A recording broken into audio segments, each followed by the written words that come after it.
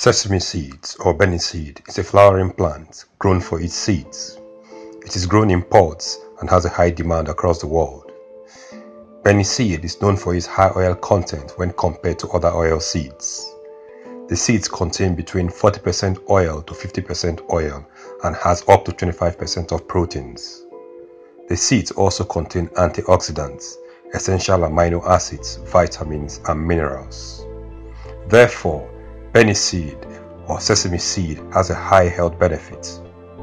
Extracted oils from Beniseed has found uses in the pharmaceutical industry, bakeries, confectioneries, and cosmetic industry where it is used for the production of creams and body lotions. Sesame cultivation is on the increase in Nigeria, although it has gained the most traction in the northern states of Benue, Taraba, Nasarawa, Jigawa, and Bauchi. However, it also grows in other parts of the country like the southeast and the south-south states. It is known for its ability to withstand drought, as its yield can be significantly reduced by too much rainfall. Varieties of Beniseed. 5 cultivars of sesame seeds are recommended for use in Nigeria.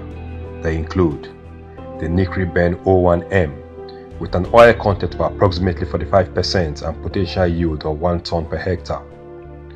NCRIBEN 02M type 4 with a potential yield of 0.75 tonne per hectare and an oil content of 45%.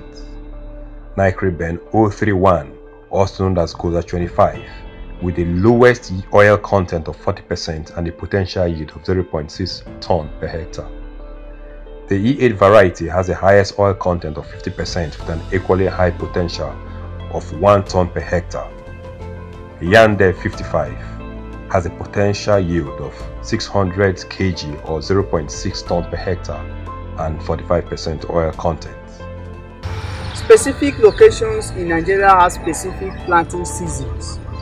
For example, in the Guinea Savannah of Nigeria, that is the middle belt.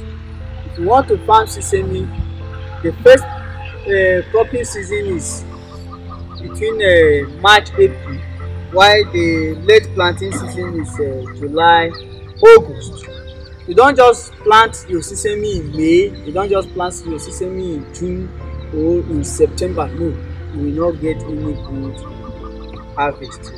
Then, but for the Sudan Savannah, they have only one season, that is last week of June to first week of July.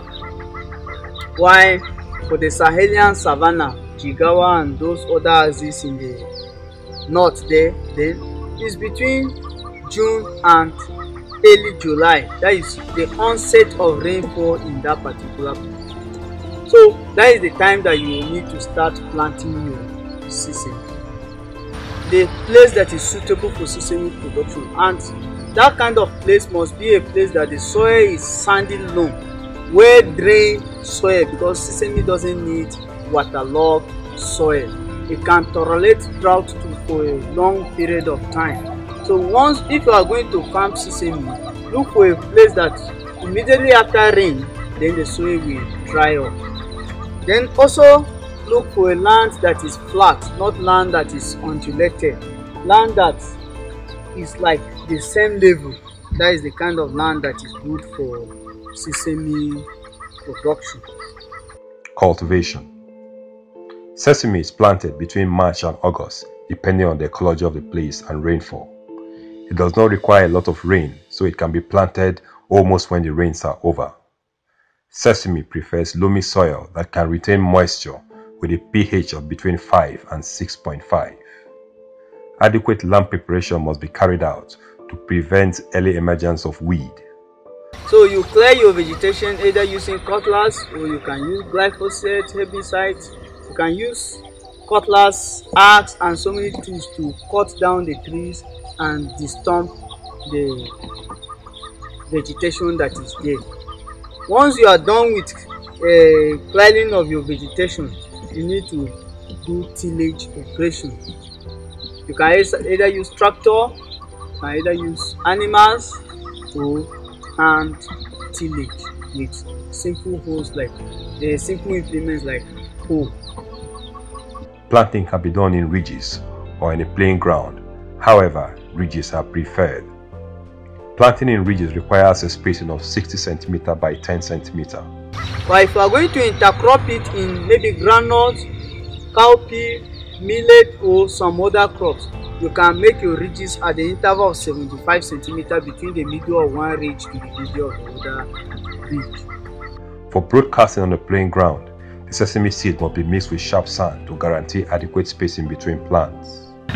And also, when you are planting your sesame, especially if you are broadcasting, the best thing is for you to have even distribution of the plants on the field. You mix your sesame with sharp sand, maybe ratio 2:1, then you broadcast or 3:1, dried sharp sand. As you are broadcasting, the sharp sand will make the sesame seeds to drop at intervals. It will not be too clumsy in a particular spot like what we are seeing in the farm here. Sesame requires constant weeding if a pre-emergent herbicide is not used during plant preparation. Constant weeding is required in the 4 weeks after planting, as young seedlings can be choked by yet to germinate seeds. Thinning can be carried out to ensure adequate plant population. 3 weeks after planting, what do? You go and thin your sesame to 2 plants per hill. You also need to control weed in your farm because it's not good to allow your plants to compete with weeds. Weeds may affect the production of your farm. So what you do is you use imazaquin to control as pre-emergence herbicides in your sesame farm.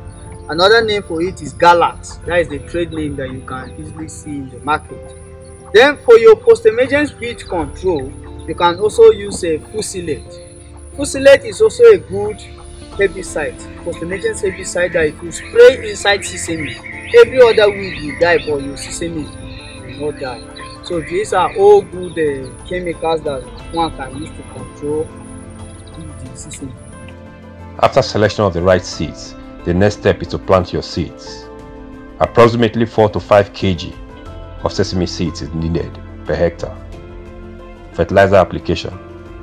NPK and urea are common fertilizers that can be applied to sesame plants. Sesame is a crop that doesn't need too much nutrient. 2 bags of NPK 15-15 is okay for you to cover 1 hectare. Just if you drill or you plant at the 10 cm or 15 cm, just drill the fertilizer by the side, drop it and cover when the sesame is 3 weeks after planting. Pests and diseases.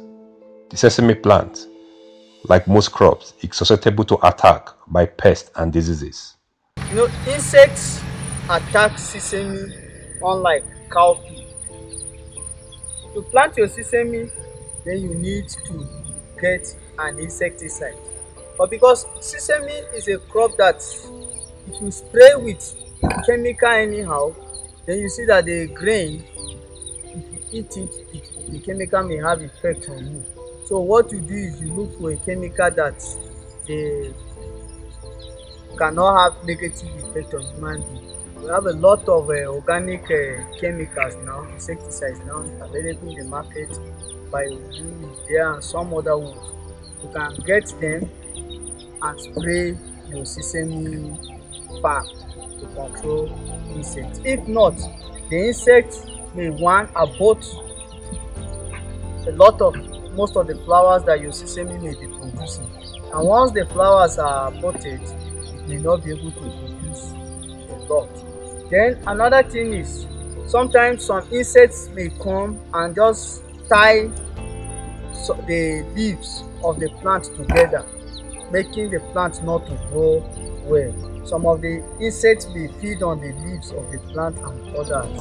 So you need to control insects first in your sesame by spraying it with a chemical that is good, mostly a